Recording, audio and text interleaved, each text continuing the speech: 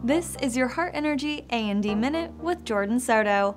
Powered by Forvis, a top 10 public accounting firm offering expertise in delivering tailored solutions to energy and natural resources companies to succeed in a volatile market. Summit Midstream Partners is getting bigger in the DJ Basin after acquiring pipelines and other infrastructure companies like Outrigger Energy 2 for a total of $305 million.